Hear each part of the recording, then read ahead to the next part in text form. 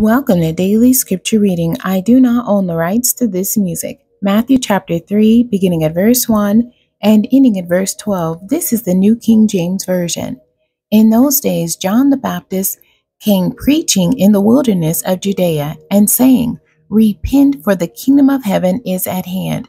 For this is he who was spoken of by the prophet Isaiah, saying, "The voice of one crying in the wilderness, prepare the way of the Lord, make his path straight."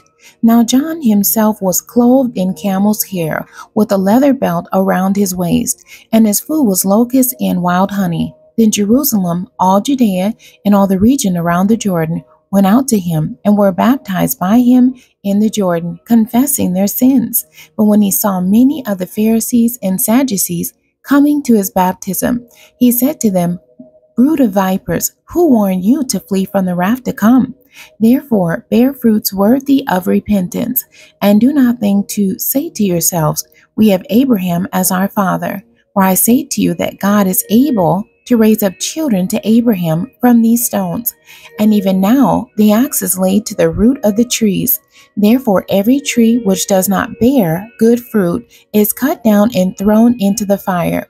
I indeed baptize you with water unto repentance, but he who is coming after me is mightier than I, whose sandals I am not worthy to carry.